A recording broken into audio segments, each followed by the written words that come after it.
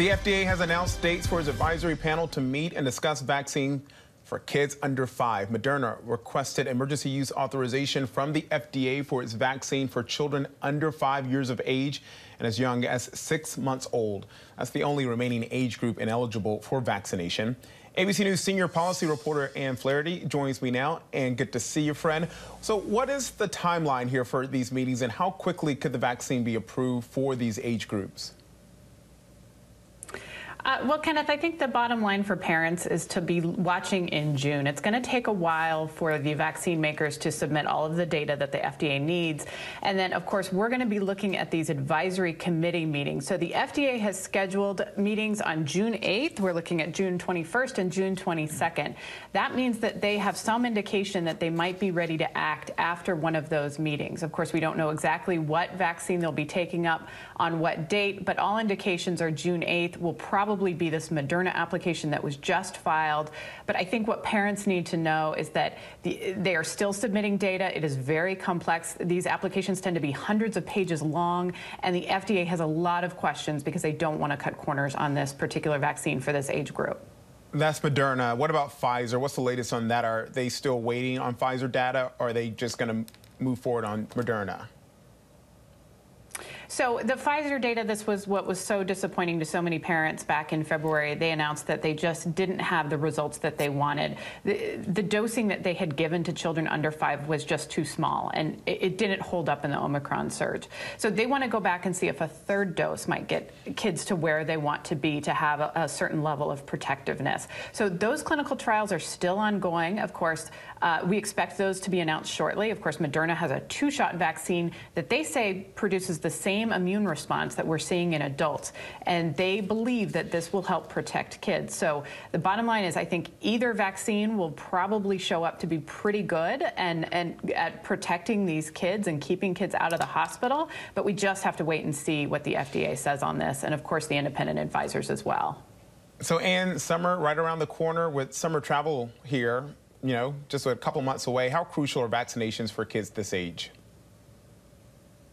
Well, you know, it's always tough because I know that we have this debate that kids don't get as sick as adults, and they're less likely to end up in the hospital. So I've talked to a lot of disease experts throughout the pandemic, and they all tell me the same thing.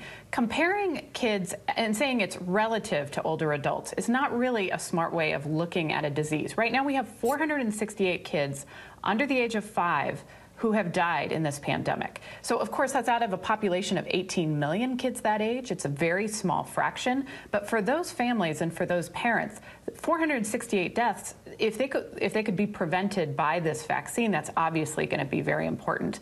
So, you know, I think that people have to make their own risk assessment and to look at the health condition of their child. If they have any sort of health conditions at all, talk to their doctor about those risks with traveling. And then you can wear a mask. There is a lot of evidence that one-way masking works. Of course, once kids get under 2, that becomes very difficult to keep those masks on, and you are going to have more of a risk factor. But I do think that we're going to have this vaccine online by June. That bodes some sort of good news protection by August in time for school. So maybe not in time for summer travel, but maybe in time for fall.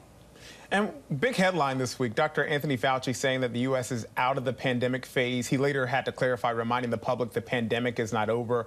But what did he mean by out of the pandemic phase? Well, I think there's no doubt that we're out of the phase that we were in 2020 and even 2021. I mean, we had at one point at the various peaks of this pandemic, we had some 3,000 people dying a day. That was astronomical. And the toll on this country has been huge.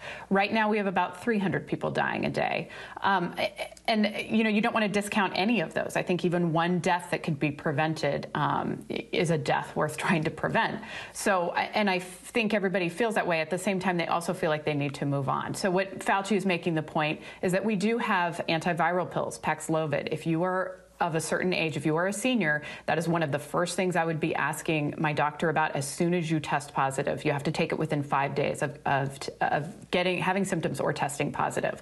And we also have the vaccines, get boosted, those work. So we are not where we were in 2020. At the same time, obviously the virus is still circulating, and people need to be aware of that. All right, good information there, Ann Flaherty. Thank you so much. I appreciate it. Hi, everyone. George Stephanopoulos here. Thanks for checking out the ABC News YouTube channel. If you'd like to get more videos, show highlights, and watch live event coverage, click on the right over here to subscribe to our channel. And don't forget to download the ABC News app for breaking news alerts. Thanks for watching.